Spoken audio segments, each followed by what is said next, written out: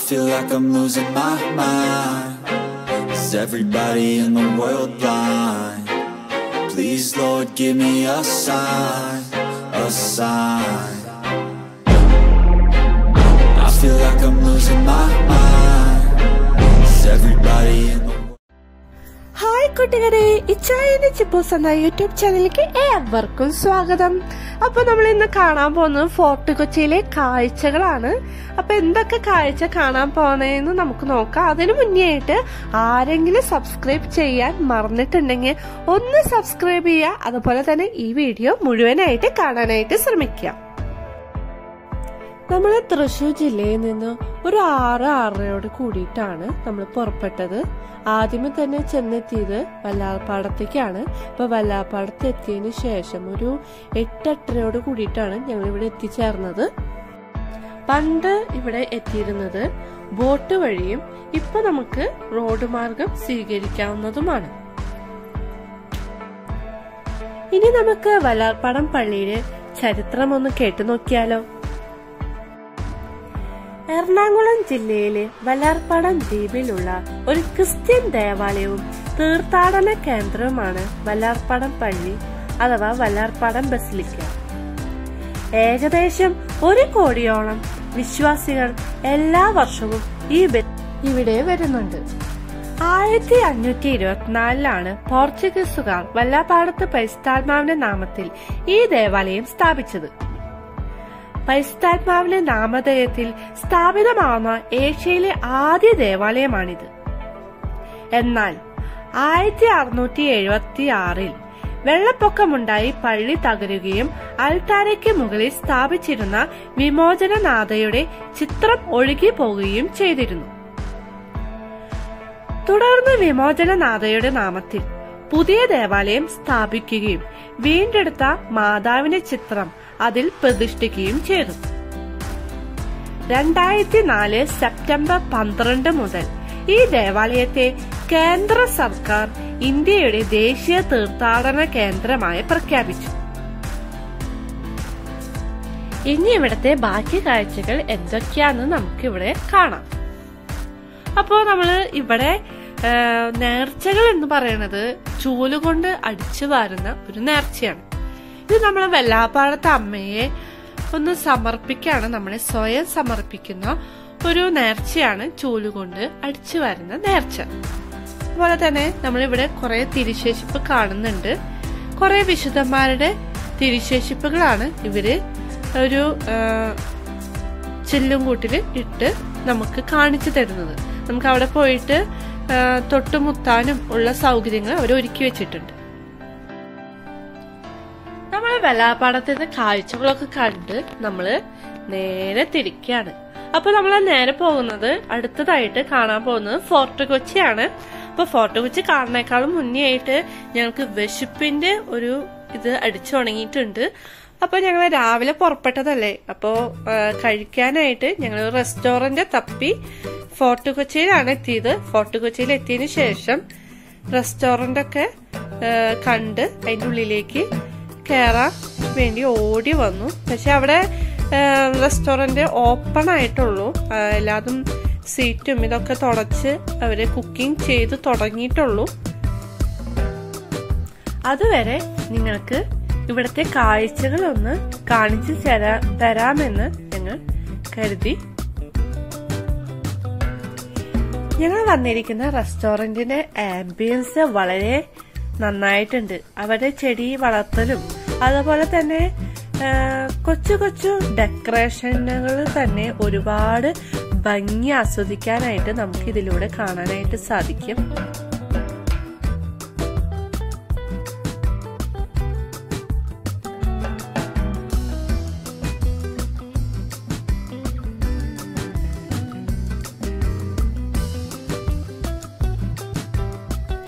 ശരിക്കും പറഞ്ഞാൽ നമ്മുടെ ഫോർട്ട് കൊച്ചിയിലെ ഒരു ദിവസത്തെ കാഴ്ചകൾ കാണാനാണ് ഞങ്ങൾ ഇന്ന് പുറപ്പെട്ടത്. അപ്പൊ ഒരു ദിവസം കാണാൻ പറ്റുന്ന മാക്സിമം കാഴ്ചകൾ നമ്മൾ ഈ ഫോർട്ട് കൊച്ചിയിൽ കണ്ടു തീർക്കും. അപ്പൊ ഈ റെസ്റ്റോറന്റ് അടുത്ത് തന്നെ ഒരുപാട് കാഴ്ചകൾ നിങ്ങൾക്ക് ഞങ്ങൾ കാണിച്ചു തരും. അപ്പൊ വീഡിയോ മുഴുവനായിട്ട് കാണാനായിട്ട് ശ്രമിക്കുക. അങ്ങനെ ബ്രേക്ക്ഫാസ്റ്റ് എല്ലാം കഴിഞ്ഞ് ഞങ്ങൾ അടുത്തുള്ള സ്ഥലങ്ങൾ കാണാൻ നടന്നു നീങ്ങുകയാണ്. അതിൽ കണ്ടിരിക്കേണ്ട സ്ഥലമാണ് പ്രിൻസസ് സ്ട്രീറ്റ്. ഇപ്പൊ നമ്മൾ പ്രിൻസസ് സ്ട്രീറ്റിൽ എത്തി കഴിഞ്ഞിരിക്കുകയാണ്. പ്രിൻസസ് സ്ട്രീറ്റിനെ പറ്റി പറയുകയാണെങ്കിൽ കൊച്ചിയിലെ ഏറ്റവും പഴക്കം ചെന്ന തെരുവുകളിൽ ഒന്നായ പ്രിൻസസ് സ്ട്രീറ്റിൽ യൂറോപ്യൻ ശൈലിയിലുള്ള വീടുകളാണ്. മുൻഭാഗങ്ങൾ പലപ്പോഴും ഇന്ത്യൻ വൽക്കരിക്കപ്പെട്ടതാണ്. പക്ഷേ ഇപ്പോഴും അന്തരീക്ഷം നഗരത്തിന്റെ മറ്റ് ഭാഗങ്ങളിൽ നിന്ന് വ്യത്യസ്തമാണ്. ഹോട്ടലുകൾ, റെസ്റ്റോറന്റുകൾ തുടങ്ങിയ നിരവധി കടകളും ബിസിനസ്സുകളും വിനോദസഞ്ചാരികൾക്കായി സജ്ജീകരിച്ചിരിക്കുന്നു. പാശ്ചാത്യ നിലവാരമനുസരിച്ച് ഓഫർ ചെയ്യുന്നത് ഇപ്പോഴും നല്ല മൂല്യമുള്ളതാണെങ്കിലും വില നിലവാരം കൂടുതലാണ്. ഇപ്പോൾ നിങ്ങൾ വന്നെത്തിയിരിക്കുന്നത് എവിടെയാണെന്ന് നിങ്ങൾക്ക് അറിയുമോ? ബിലാൽ ജോണിന്റെയും ബിഗ് ബിയിലെയും മറ്റു കുരിശിങ്കൽ ആൺകുട്ടികളുടെയും വീട് ഓർക്കുന്നുണ്ടോ? 2007 പുറത്തിറങ്ങിയ മമ്മൂട്ടിയുടെ ഹിറ്റ് ചിത്രമായ ബിഗ് ബി ഫോർട്ട് കൊച്ചിയിൽ സ്ഥിതി ചെയ്യുന്ന 16-ാം നൂറ്റാണ്ടിലെ വാസ്കോ ഹൌസ് ആയിരുന്നു ബിഗ് ബി സിനിമയുടെ പ്രധാന ലൊക്കേഷൻ. കൊച്ചി പഴയ കൊച്ചിയില്ലെന്നറിയാം, പക്ഷേ ബിലാല് പഴയ ബിലാല്.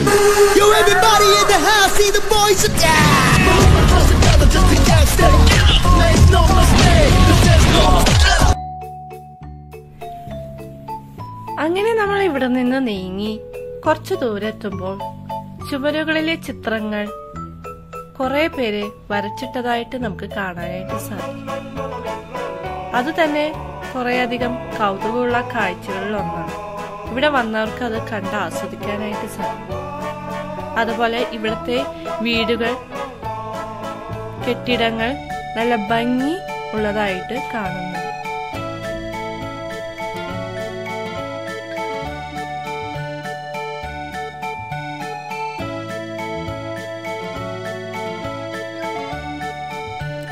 അങ്ങനെ നമ്മൾ ഇതിലൂടെ നടന്നു നീങ്ങുമ്പോൾ നമ്മൾ ഈ സൈഡ് ഭാഗത്തൊക്കെ ആയിട്ട് കുറെ അധികം തട്ടുകടകൾ നമുക്ക് കാണാനായിട്ട് സാധിക്കും. ടവർ റോഡ് എന്നൊക്കെ ഇവിടെ എഴുതിയിട്ടിട്ടുണ്ട്. അതുപോലെ തന്നെ കുറച്ച് കടകളൊക്കെ നമുക്ക് അല്ലറ ചില്ലറ സാധനങ്ങളൊക്കെ വാങ്ങാനും പർച്ചേസ് ചെയ്യാനൊക്കെ ഉള്ള കടകള് വഴിയോരത്തെ തെരുവുകളിൽ നമുക്ക് കാണാനായിട്ട് സാധിക്കുന്നുണ്ട്. നമുക്ക് പർച്ചേസ് ചെയ്യണമെങ്കിൽ പർച്ചേസ് ചെയ്തിട്ട് ഒന്ന് മുന്നോട്ട് നീങ്ങാം. അടുത്തതായിട്ട് നമ്മൾ കണ്ടിരിക്കേണ്ട ഒരു സ്ഥലം തന്നെയാണ് ചൈനീസ് ഫിഷിംഗ് നെറ്റ്.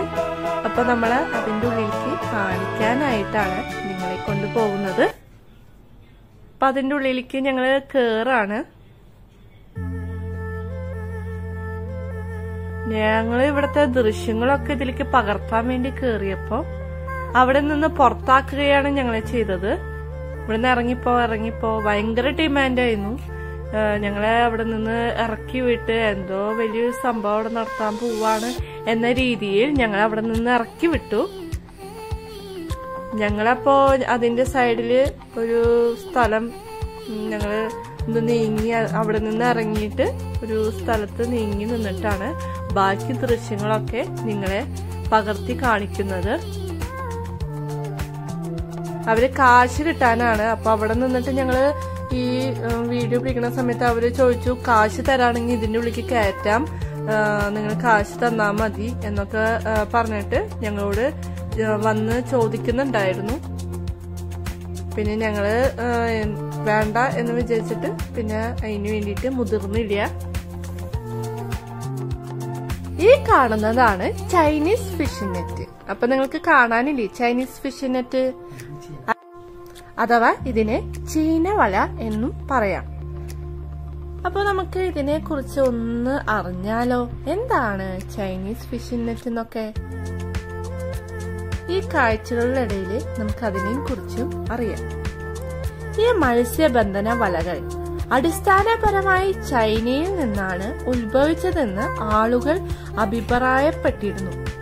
ഇവിടെ കച്ചവടത്തിനെത്തിയ ചൈനക്കാരാണ് ഈ രീതി ശാസ്ത്രം കൊച്ചിയിൽ എത്തിച്ചത്. ചൈനീസ് മത്സ്യബന്ധന വലകൾ വളരെ പ്രശസ്തമായ വിനോദസഞ്ചാര കേന്ദ്രമായി മാറിയിരുന്നു. നെറ്റിന്റെ വലിപ്പവും രൂപകൽപ്പനയും അതിന്റെ താളാത്മകമായ പ്രവർത്തന രീതിയും വളരെ ഹിപ്നോട്ടിക് ആണ്. ചൈനീസ് മത്സ്യബന്ധന വലകൾക്ക് സമീപം പുതിയ മത്സ്യം വാങ്ങാം. അടുത്തുള്ള ഏതെങ്കിലും സ്റ്റാളിൽ പാകവും ചെയ്യാം. ഇവിടെ നിന്ന് നോക്കുമ്പോൾ തന്നെ നമുക്ക് ഒരുപാട് നമ്മുടെ കടലിൽ നിന്നും എടുത്ത കക്കകളുടെ രൂപങ്ങൾ നമുക്ക് കാണാനായിട്ട് സാധിക്കും. കാണാൻ മാത്രമല്ല കേട്ടോ, നമുക്ക് വാങ്ങാനും പറ്റും. നമ്മൾ കാശ് കൊടുത്താൽ മതി, നമുക്ക് വാങ്ങി കൊണ്ടുപോകാനായിട്ട് സാധിക്കും. അപ്പൊ ഇവിടെ തെരുവുകളിലുള്ള കച്ചവടക്കാരാണ് ഇവിടെ നിങ്ങളുടെ മുന്നിൽ കാണിക്കുന്നത്.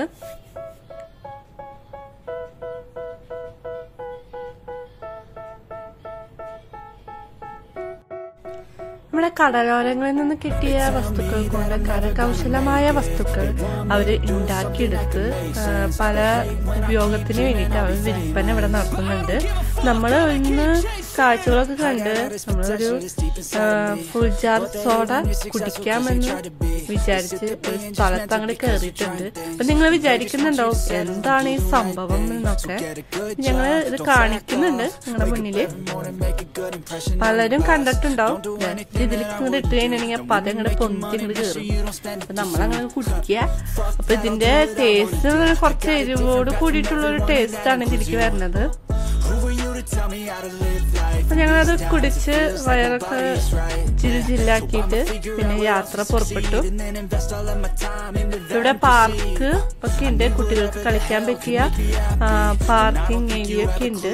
നമുക്ക് കുട്ടികളൊക്കെ ഉണ്ടെങ്കിൽ ജസ്റ്റ് ഉള്ളിലേക്കൊക്കെ കയറാം. ഇവിടുത്തെ ബിൽഡിംഗ് തന്നെ കാണുമ്പോ, വീടുകൾ കാണുമ്പോ തന്നെ അടിപൊളിയായിട്ടുള്ള കാഴ്ചയാണ്.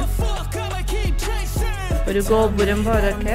പിന്നെ ഇവിടെ സെറ്റ് ചെയ്യുന്നുണ്ട് നമ്മള് കൊഞ്ചുകളൊക്കെ നല്ല ഭംഗിയില് ഐസില് ഇങ്ങനെ സെറ്റ് ചെയ്ത് അവര് കാണിക്കുന്നുണ്ട്. നമുക്ക് അത് കാണാനായിട്ട് സാധിച്ചു. ഇവിടെ കൊച്ചി ടൂറിസം ബോട്ടിങ് ഇവിടെ സജ്ജാക്കിയിട്ടുണ്ട്. അപ്പൊ അതിന്റെ സൈഡിലും അതിന്റെ ഉള്ളിലേക്ക് പ്രവേശിച്ചപ്പോ അതിന്റെ സൈഡിലൊക്കെ അടുപ്പിച്ചിട്ട് അവരുടെ കടകളാണ്. അതായത് കടലിൽ നിന്ന് കിട്ടിയ വസ്തുക്കൾ കൊണ്ട് ഉണ്ടാക്കിയ ഓരോ വസ്തുക്കളും നമുക്ക് വാങ്ങാൻ പറ്റുന്ന കാഴ്ചകളാണ് ഇവിടെ കാണിക്കുന്നത്. കിട്ടുന്നത് വാങ്ങാം. നേരെ ചെന്നെത്തുന്നത് നമ്മള് ബോട്ടിങ്ങിന്റെ സ്ഥലത്തേക്കാണ്. One life I won't regret it, I will fight until I get it. I'll look back one day from heaven and say damn I learned some lessons. And say damn I had no questions, I had fun in every second. And the journey was a blessing, yeah. അടുത്തതായി നമ്മൾ കാണാൻ പോകുന്നത് fort കൊച്ചിയിൽ തന്നെ main സ്പോട്ടായി jute town ആണ് നമ്മൾ കാണാൻ പോകുന്നത്. അതായത് നമ്മുടെ ജൂതൻ തെരുവ്. ജൂട്ട് ടൗൺ കേരള മട്ടാഞ്ചേരി കൊട്ടാരത്തിനും പ്രാദേശിക സിനഗോഗിനും ഇടയിൽ സ്ഥിതി ചെയ്യുന്ന ജൂത നഗരമാണ് കൊച്ചിയിലെ ഇന്ത്യൻ തുറമുഖ നഗരം. ഓരോ സന്ദർശകനെയും അവരുടെ വൈവിധ്യവും കൗതുകവും കൊണ്ട് വശീകരിക്കാൻ കഴിയുന്ന ജനപ്രിയ പുരാതന കടകൾ തെരുവിലുണ്ട്. അതിന്റെ കാഴ്ചകളാണ് നമ്മളിപ്പോ കണ്ടുകൊണ്ടിരിക്കുന്നത്. തെരുവിൽ നിരനിരയായി കിടക്കുന്ന കൊളോണിയൽ കെട്ടിടങ്ങളും അതിന്റെ ആകർഷണീയത വർദ്ധിപ്പിക്കുന്നു. ഇതിന്റെ ഐതിഹ്യമനുസരിച്ച് കൊച്ചി രാജാവ് 1524 കൊടുങ്ങല്ലൂരിൽ നിന്ന് ജൂതന്മാർക്ക് അഭയം നൽകി. തന്റെ കൊട്ടാരത്തോട് ചേർന്നുള്ള മട്ടാഞ്ചേരിയിൽ അദ്ദേഹം അവർക്ക് ഭൂമി പതിച്ചു കൊടുത്തു. ഈ പ്രദേശം പിന്നീട് ജൂത നഗരമായി മാറി. ഇവിടെ കൂടുതൽ കാണാൻ സാധിക്കുന്ന പുരാതന വസ്തുക്കൾ ജൂട്ട് ടൗണിലെ പുരാതന കടകളിൽ സന്ദർശകരുടെ കണ്ണിൽ പെടുന്നതെല്ലാം ഉണ്ട്. ആഭരണങ്ങൾ, പാത്രങ്ങൾ, കൗതുക വസ്തുക്കൾ, തടി, ഫർണിച്ചറുകൾ, മരം കൊണ്ടുണ്ടാക്കിയ ആനകൾ, പെയിന്റിങ്ങുകൾ തുടങ്ങിയ കരകൗശല വസ്തുക്കളും ഇതിൽ ഉൾപ്പെടുന്നുണ്ട്. കുറച്ചു കാലം മുമ്പ് കുലീന കുടുംബങ്ങളുടെയും പള്ളികളുടെയോ ഭവനങ്ങളുടെയോ ഭാഗമായിരുന്നു ഇവിടെയും. ഈ പുരാതന വസ്തുക്കൾ കൂടാതെ തെരുവിലെ മറ്റ് കടകളിൽ ശില്പങ്ങൾ, എംബ്രോയിഡറി വസ്ത്രങ്ങൾ, പുഷ്പ എണ്ണകൾ, നിലവിളക്കുകൾ മുതലായവയും ഇവിടെയുണ്ട്.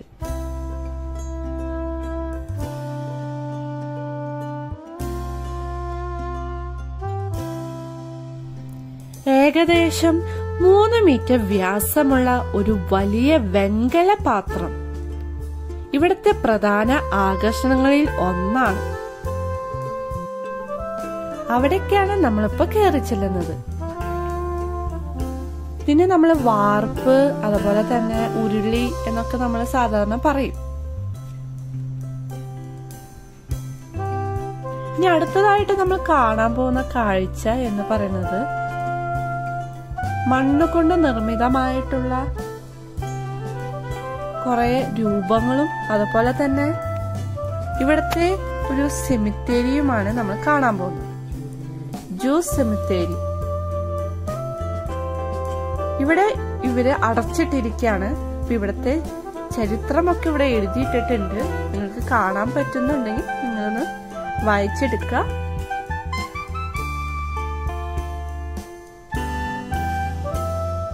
ഇത് അവരുടെ ഭാഷയിലാണ് അവർ എഴുതിയിട്ടിരിക്കുന്നത്.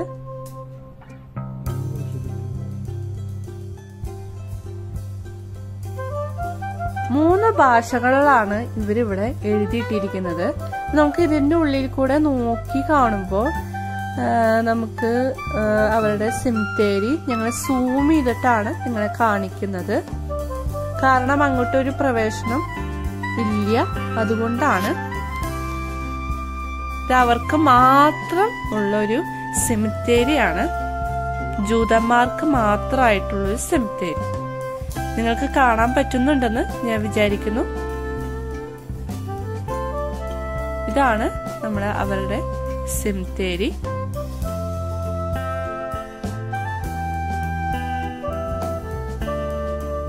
ഇത് അവരുടെ ഭാഷയിൽ എഴുതിയിരിക്കുകയാണ്.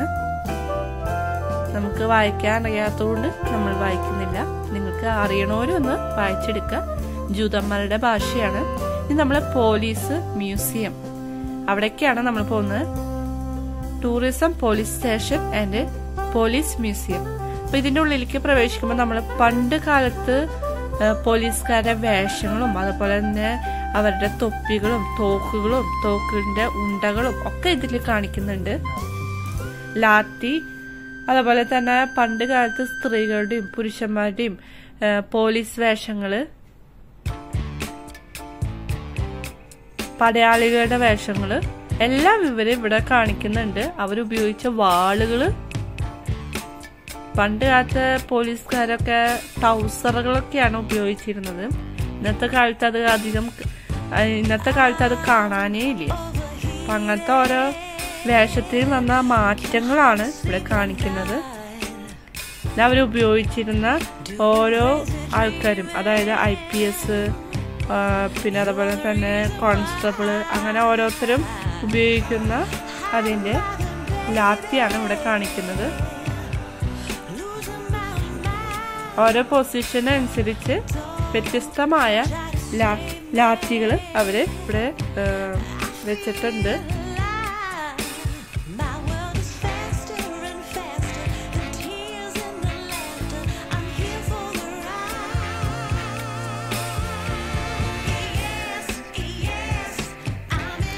ഗൺ ഷോട്ട് ആണ് ഇവിടെ കാണിക്കുന്നത്. 3 പ്രതിഭകൾ ഇവിടെ കാണിച്ചിട്ടുണ്ട്. നമ്മൾ ഷൂട്ട് ചെയ്യുന്ന ഭാഗങ്ങളും അതിൻ്റെ ഒരു പ്രത്യേകവും. ഷോട്ട് ഗൺ ഇഞ്ചറി, അപ്പോൾ അത് ഇവിടെ കാണിച്ചിട്ടുണ്ട്. അതുപോലെ തന്നെ ഷാർപ്പ് ഫോഴ്സ് ഇഞ്ചറീസ്, അപ്പോൾ അതും നമുക്കിവിടെ കാണിച്ചു തരുന്നുണ്ട്. അപ്പോൾ അതിൻ്റെ അവർ കൊല്ലുന്ന രീതി, അതായത് അവരുടെ കുറ്റത്തിനനുസരിച്ച് അവർ പണ്ട് കാലത്ത് ഉപയോഗിച്ചിരുന്ന രീതികൾ ഇങ്ങനെയായിരുന്നു. പല മുറിവുകളുമാണ് ഇതിലേക്ക് കാണിക്കുന്നത്. അവരുപയോഗിച്ചിരുന്ന ബാഡ്ജുകൾ, റാങ്കിനനുസരിച്ചുള്ള ബാഡ്ജുകൾ ആണ് ഇവിടെ കാണിച്ചിരിക്കുന്നത്. കോളർ ബാഡ്ജ്, അതുപോലെ തന്നെ ASP, ട്രെയിനിങ് ബാഡ്ജ്, അങ്ങനെ ഒത്തിരി ബാഡ്ജുകൾ ഇവിടെ കാണിക്കുന്നുണ്ട്. അതിന്റെ സ്റ്റാറുകളുടെ എണ്ണം അനുസരിച്ചാണ് അവരുടെ പൊസിഷൻ മാറിക്കൊണ്ടിരിക്കുന്നത്. അവരുപയോഗിച്ചിരുന്ന വസ്തുക്കള് ഇവിടെ അവരിവിടെ കാണിച്ചു തരുന്നുണ്ട്. നമ്മൾ ഫോർട്ട് കൊച്ചിയിലെ കാഴ്ചകളൊക്കെ കണ്ടു കഴിഞ്ഞു. അപ്പൊ തിരിച്ചു പോണ വഴിയിൽ എടപ്പള്ളിയിലുള്ള ലുലു മാളില് ജസ്റ്റ് ഒന്ന് കേറി ഇവിടെ നമ്മള് കുറച്ച് സമയം സ്പെൻഡ് ചെയ്യാണ്. നമുക്ക് ഇവിടുത്തെ കാഴ്ചകളും കൊച്ചിയിലെ കാഴ്ചകളും ഒക്കെ കണ്ടു കഴിഞ്ഞ് ഞങ്ങൾ നേരെ തിരിക്കുകയാണ്. ഇന്നത്തെ വീഡിയോ ഇവിടെ അവസാനിക്കുകയാണ്. ഈ വീഡിയോ ഇഷ്ടപ്പെട്ടെങ്കിൽ സബ്സ്ക്രൈബ് ചെയ്യുക, അതുപോലെ തന്നെ ഈ വീഡിയോ ഷെയർ ചെയ്യുക, ഞങ്ങളെ സപ്പോർട്ട് ചെയ്യുക. അപ്പോൾ മറ്റൊരു വീഡിയോയുമായി ഞങ്ങൾ വേറൊരു ദിവസം നിങ്ങളെ മുന്നിൽ വരുന്നതായിരിക്കും.